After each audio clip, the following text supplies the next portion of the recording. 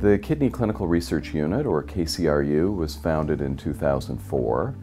The founding director, Dr. Amit Garg, brought together a coalition of partners that included the hospital, the university, the hospital foundation, of course the medical school and departments of medicine, division of nephrology. With the recruitment of Dr. McIntyre in 2014, we broadened the focus to include dialysis delivery and advanced development of multimodal imaging.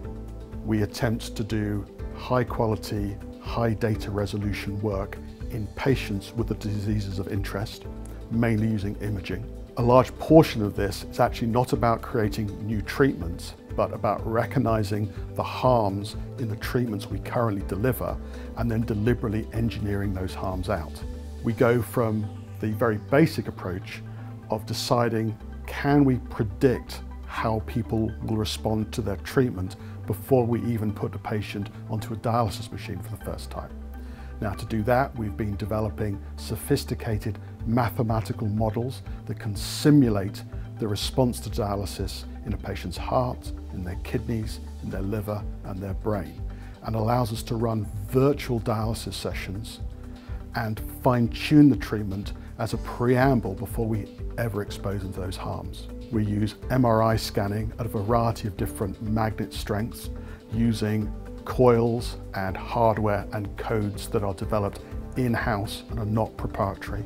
And we also use ultrasound and newer forms of ultraslice CT scanning that give resolution and the ability to measure blood flow in organs very accurately, again in a very swift and low radiation dose way for the patients.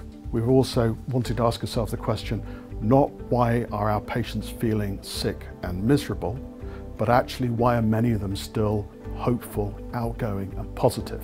Patients take a variety of different kinds of cameras and create images in an entirely undirected way from their everyday lives rather than the time they're actually on dialysis.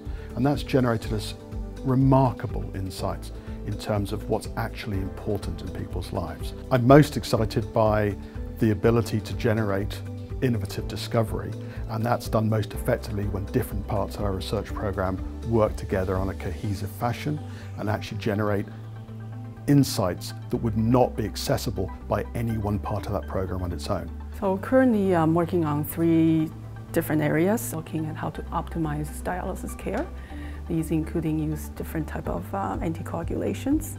Also looking at optimization of fluid management, specifically looking at other tools that we can assessing fluid status, including looking at the liver and other organs. Finally, looking at markers that can help assessing dialysis advocacy.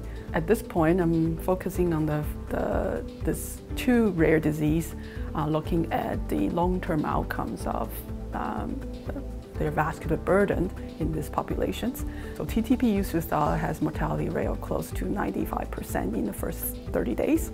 However, with the current treatment, including plasma exchange and other immunotherapy, the mortality rate has reduced significantly. So my goal is looking at the mechanistic reason why these patients has higher mortality. And mainly the cause of mortality is cerebrovascular and cardiovascular disease.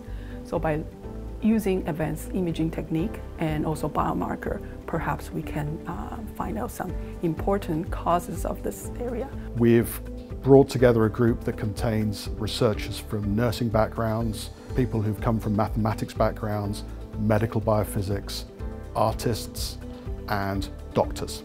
And the collaboration between these groups provides us with outcomes that were not immediately apparent when we first put it together, but we've allowed that to grow organically and produce products that we couldn't have predicted. I am really impressed with what's conducted at the London Kidney Clinical Research Unit. The Lilibeth Caberto Kidney Clinical Research Unit conducts anywhere from 50 to 70 clinical trials at any one time, looking for better treatments for our patients who suffer with kidney disease. Our community in London believes in our research and is willing to invest money. We're so fortunate to have amazing donors such as Domino's Pizza Canada that has contributed millions of dollars to our cause. The CEO, Mr. Michael Schlater, and his wife, whom the unit is named after, Lilibeth Caberto, believe in what we're doing, and every year they contribute heavily to our charities. We have contributions from lawyers, from banks, from the Finch family, and from Mercedes, from a lot of big companies that again believe in what we're doing for our community. And the reason for that is our research is not just being applied at the local level, it's being applied at the national level and at the international level. So it's something we're very proud of. What I also love about it is they really take into account the patient's experience. Patients sit on our decision committees, they are participating in our research, and without them we wouldn't be able to find novel treatments. So it's indeed a huge honor, it's been a huge boost to our institution. Really, it has put us on the map. Our research is being published in high impact journals. Our researchers are receiving huge national and international awards, and it's all because of the sense of community and the sense of belonging that exists at the Lilibeth Caberto Kidney Clinical Research Unit.